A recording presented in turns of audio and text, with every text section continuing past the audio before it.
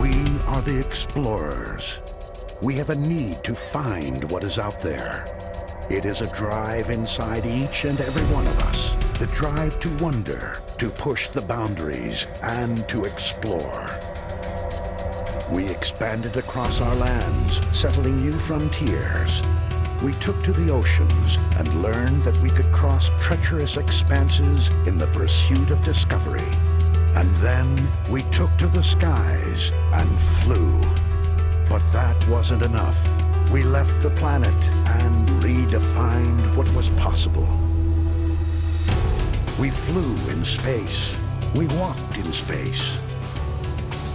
What once was a melodramatic flight of fantasy became reality. Then, a new generation of spaceships captured hearts and minds for 3 decades and helped build a castle in the sky that is our lasting home in space. We have always looked up. For centuries, we wondered what was on the other side of the sky, and we have begun to answer that question. We have learned that all the exploration humankind has achieved is only a beginning.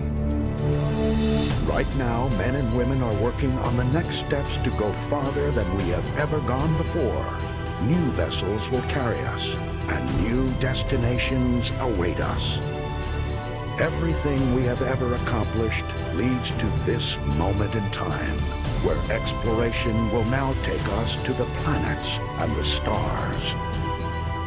Our nearest neighbors in the night sky have beckoned us, invited us, dared us to reach for them.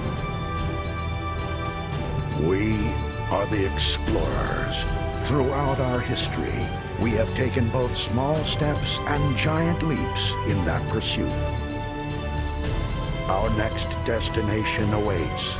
We don't know what new discoveries lie ahead, but this is the very reason we must go.